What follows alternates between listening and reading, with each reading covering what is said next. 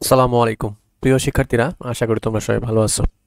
আজকে আমরা একটা ইম্পর্ট্যান্ট ক্লিনিক্যাল প্রসিডিউর নিয়ে ডিসকাস করব। আজকে আমাদের ডিসকাশনের টপিক হচ্ছে লাম্বার পাংচার। লাম্বার পাংচার এমন একটি ক্লিনিক্যাল প্রসিডিউর যার মাধ্যমে আমরা সাবঅ্যারাকনয়েড স্পেস থেকে সেরিব্রোস্পাইনাল ফ্লুইড বা সিএসএফ কালেক্ট করে থাকি বা উইথড্র করে থাকি। পরবর্তীতে আমরা এই সেরিব্রোস্পাইনাল ফ্লুইডটা স্টাডি করে থাকি। এই লাম্বার পাংচার করা হয়ে থাকে মূলত ডায়াগনস্টিক অ্যান্ড থেরাপিউটিক পারপাসে। যেহেতু এই লাম্বার পাংচার প্রসিডিউরটা আমরা করে থাকি at the space between the spine of third and fourth lumber vertebra, সেজন্যই আমরা এই প্রসিডিউরকে নাম বলতেছি লাম্বার পাংচার। তো তোমরা জানো স্পাইনাল কর্ডের এক্সটেনশন হচ্ছে from the upper border of the Atlas to the lower border of the lumber one vertebra. এই ছবিতে যদি আমরা খেয়াল করি দেখতে পাচ্ছি lower border of the lumber one vertebral লেভেলে স্পাইনাল কর্ড শেষ হচ্ছে। অ্যাডাল্টের ক্ষেত্রে এবং বাচ্চাদের ক্ষেত্রে আমরা জানি স্পাইনাল কর্ডটা এক্সটেন্ড করে up to the level of lumber three vertebra. এরপরে আমরা যে লোয়ার টেপারিং পোর্শন দেখতে পাচ্ছি স্পাইনাল কর্ডের, তাকে আমরা বলে থাকি কনাস মেডুলারিস। এবং তোমরা জানো যে ব্রেইন এন্ড স্পাইনাল কর্ডের যে আউটার কাভারিং তার নাম হচ্ছে মেনেঞ্জাস। তিনটা লেয়ার থাকে, আউটার টু ইনার আমরা জানি ডুরামেটার। তাহলে this one is the ডুরামেটার actually, then arachnoid matter, then পায়ামিটার। So এই যে প্রলঙ্গেশন অফ পায়ামিটারটা আমরা দেখতে পাচ্ছি here, this one is called ফাইলাম terminally. এবং এই ফাইলাম টার্মিনালিটা গিয়ে শেষ হচ্ছে কোথায়? শেষ হচ্ছে at the tip of the first coccygeal vertebra. ডুরামেটার এবং অ্যারাকনয়েড মেটারের এক্সটেনশন তাহলে কতটুকু পর্যন্ত, কত ভার্টিব্রাল লেভেল পর্যন্ত, এটা তোমাদের পরীক্ষায় জিজ্ঞেস করা হয় এবং কনসেপশনের জন্য বোঝা খুবই জরুরি। তো সেই ক্ষেত্রে ডুরামেটার এবং অ্যারাকনয়েড মেটারটা এক্সটেন্ড করতেছে up to sacral two vertebra.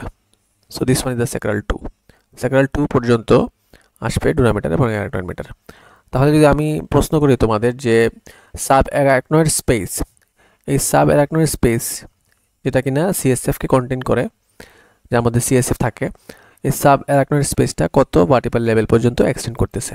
Sub মানে হচ্ছে নিচে, এবং যেহেতু অ্যারাকনয়েড মেটারের নিচে থাকে সেই জন্য তাকে আমরা বলি সাব অ্যারাকনয়েড স্পেস। এই স্পেসটাকে, this space lies between arachnoid matter and পায়ামিটার। তাহলে এই সাব অ্যারাকনয়েড স্পেসটা এক্সটেন্ড করবে up to the sacral two vertebra.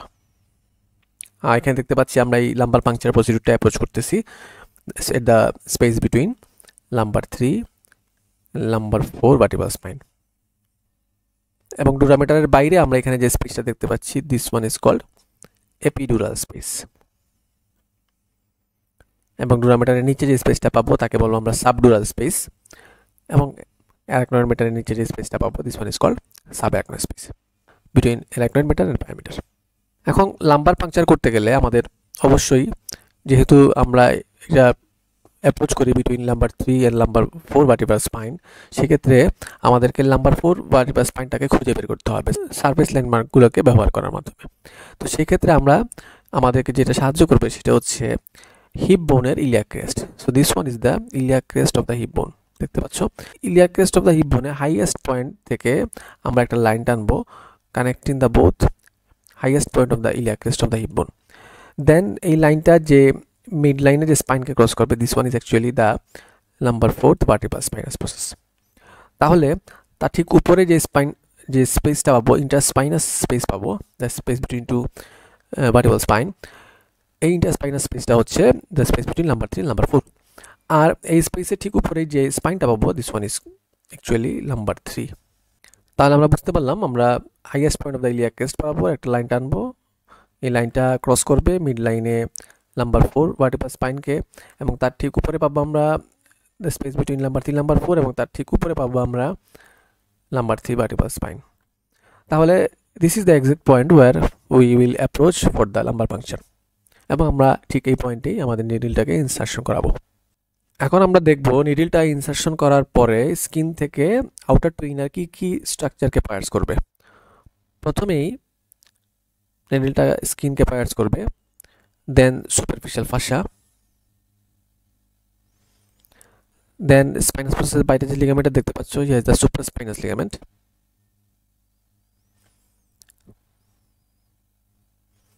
Then ইন্টারস্পাইনাস ligament between the vertebral spines. দেন আমরা পাবো লিগামেন্টাম ফ্লাভা। এরপরে আমরা যে স্পেসটা পাবো this is called epidural space. ডুরামেটারের বাইরে যে স্পেসটা, this one actually the epidural space.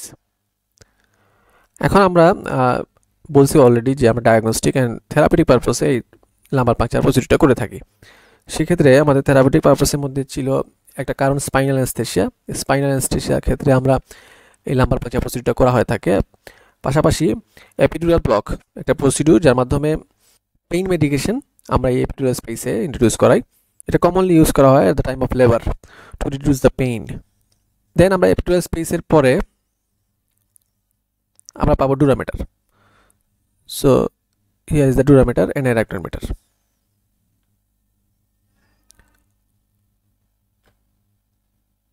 এবং তার নিচে আমরা যে স্পেসটা পাবো this one actually is the sub অ্যারাকনোইড space.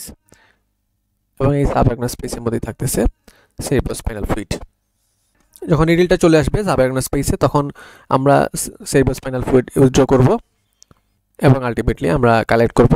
পরবর্তীতে এই সিএসএফকে সেন্ড করা হবে for physical, chemical and cytological examination. এই সিএসএফ যেটা আমরা কালেক্ট করলাম, এটার অ্যাপিয়ারেন্স কীরকম একটু আমাদের জানা থাকা দরকার। This is clear and colourless the CSF. আমরা সিএসএফ এক্সামিনেশনে কী কী দেখব? ফিজিক্যাল এক্সামিনেশনে আমরা অ্যাপিয়ারেন্স দেখব, কালার দেখব, প্রেশার দেখব, এবং কেমিক্যাল এক্সামিনেশনে আমরা প্রোটিন কন্টেন্ট দেখব, ক্লোরাইড কন্টেন্ট এবং সুগার কন্টেন্ট।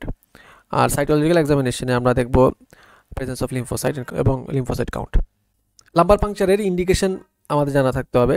ডায়াগনস্টিক পারপাসে আমরা লাম্বার পাংচার করে থাকি। কী কী ডায়াগনোসিস করতে পারি আমরা? যেমন মেনিনজাইটিস, এনকেফালাইটিস, পোলিওমাইলিটিস, নিউরোসিফিলিস এবং সাবঅ্যারাকনোইড হ্যামোরেজ। এসব কেস ডায়াগনোসিস করতে হলে আমাদেরকে লাম্বার পাংচার করার প্রয়োজন পড়ে। এছাড়াও থেরাপিউটিক পারপাস হচ্ছে spinal anaesthesia.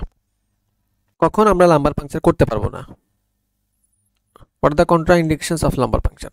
Very high CSF pressure, suspected intracranial space অকুপাংলেশন যেমন trauma O tumour, local infection at the site of puncture site. যখন যে জায়গায় আমরা ঠিক পাংচার করবো সেই জায়গায় যদি কোনো লোকাল ইনফেকশন থাকে, সেক্ষেত্রে আমরা পাংচার করতে পারবো না।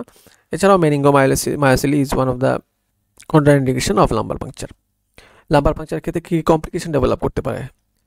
যেমন লোকাল পেইন ডেভেলপ করতে পারে, লাম্বার পাংচার করার পরে হেডেক ডেভেলপ করতে পারে, দেয়ার may be development of post lumber puncture headache, haemorrhage হতে পারে, ইনফেকশন ডেভেলপ করতে পারে, herniation of cerebellar tonsil. So this are the complications of lumber puncture. এই ছবিতে আমরা দেখতে পাচ্ছি আবার যে আমরা কি কি স্ট্রাকচারকে বায়ার্স করবে একটা নিডল লাম্বার পাংচার প্রসিডিউরের ক্ষেত্রে। আবার যদি আমরা একটু রিপিট করি, প্রথমে স্কিন, দেন সুপারফিশিয়াল ফাসা, দেন আমরা লিগামেন্টের কথা বলবো, সুপ্রাস্পাইনাস লিগামেন্ট, ইন্টারস্পাইনাস লিগামেন্ট, লিগামেন্টাম ফ্লাভা, দেন epidural space containing internal vertebral venous plexus, ডুরামেটার, অ্যারাকনোইড মেটার, এবং তারপরেই আমরা স্পেসটা পাবো this is the sub অ্যারাকনোইড space containing cerebrospinal fluid. এখন যেটা আমাদের জানার ব্যাপার, দি স্পেস বিটুইন লাম্বার 3 এবং লাম্বার 4 ভার্টিব্রাল লেভেলে আমরা কেন এই লাম্বার পাংচারটা করে থাকি, কেন উপরে করি না? To avoid the injury to the spinal cord. এবং এই রিজিয়নে সাব অ্যারাকনোইড স্পেসটা, this space is more roomy and contain only phylum terminally and root of the lumbar, sacral and coccygeal nerves forming the chorda equina. এই রিজিয়নের মধ্যে sub অ্যারাকনোইড স্পেসটা more roomy and spacious and এখানে শুধুমাত্র ফাইলাম terminally থাকে এবং lumber, sacral, কক্সিজিয়াল nerve root থাকতেছে, যেগুলো ultimately form করে কর্ডা ইকুইনা। তোমরা জানো কর্ডা ইকুইনা হর্সটেল অ্যাপিয়ারেন্স, ঘোড়ার লেজের মতো অ্যাপিয়ার করে। তাহলে আমরা to avoid the spinal cord injury আমরা এই সাইটে লাম্বার পাংচার করে থাকি। এই ছবিতেও আমরা স্ট্রাকচারগুলো একটু দেখে নিই। Is the skin, then superficial ফাসা, then সুপ্রাস্পাইনাস ligament, then ইন্টারস্পাইনাস ligament, দেন আমরা পাচ্ছি লিগামেন্টাম ফ্লাভা, তারপর আমরা পাবো এপিডুরাল স্পেস, ড্রামেটার, অ্যাক্রোমিটার এবং সাব অ্যাক্রোমিটার স্পেস।